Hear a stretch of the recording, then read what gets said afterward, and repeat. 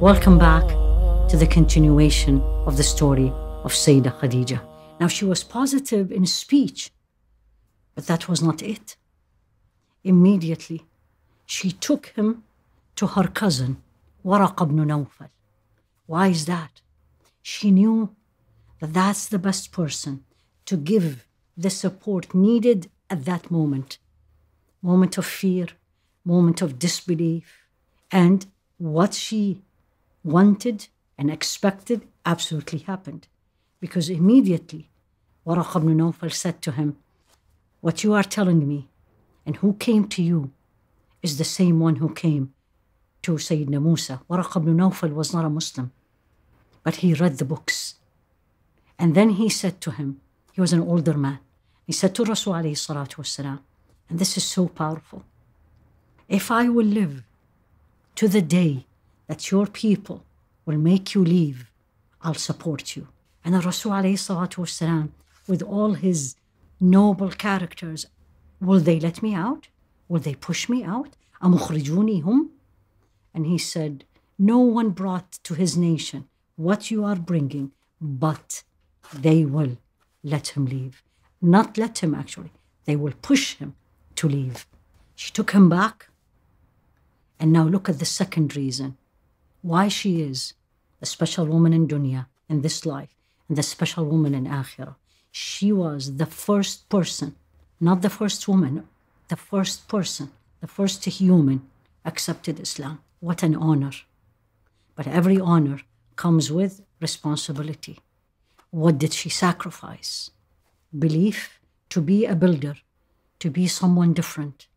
You have to believe in what you have.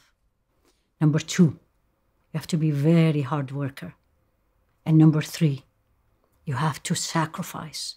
Things doesn't come easy. This is a noble woman, a rich woman. And then what happened to her? Went through famine.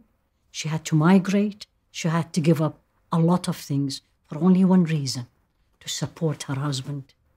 And not only her husband, but even the whole family.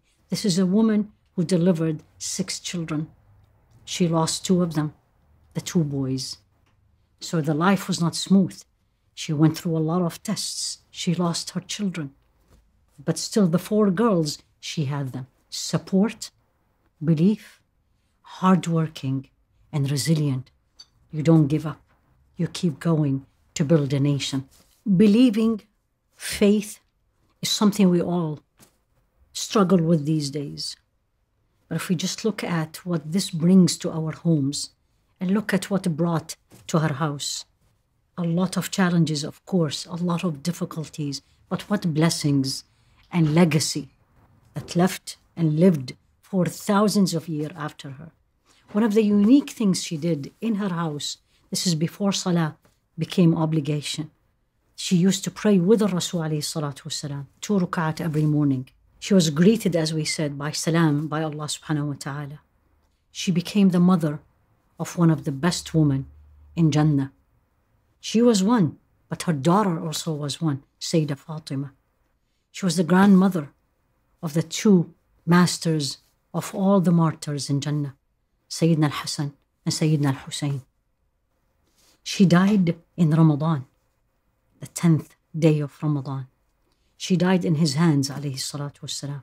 And she actually died as a result of the famine she went through and the difficulties she went through, just because she's a believer.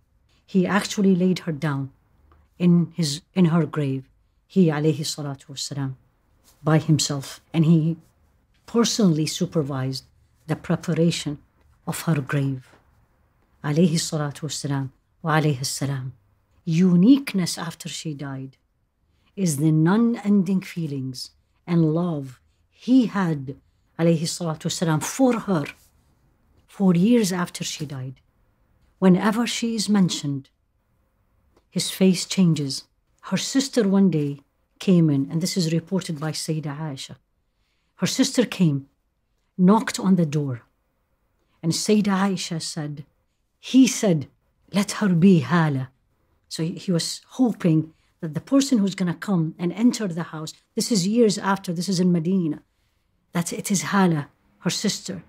And when she entered, his eyes filled with tears. This is love.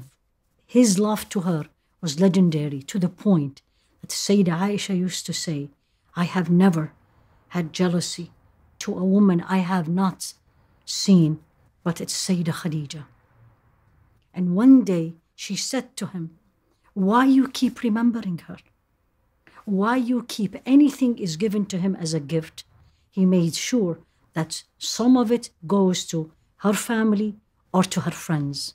And then he said to her, to Sayyidah Aisha, who's another beloved woman to him, and he said, don't hurt me by saying anything about Khadijah. What a love is this? What a woman she is. What do we have? Each one of us, and I'm sure we do, something from Sayyidah Khadijah, that if we look deep inside us, we will find it. Use it for the sake of Allah. And then He will put barakah or blessing in it. And then make us, Ya Rabbi Ameen, a builder of a nation.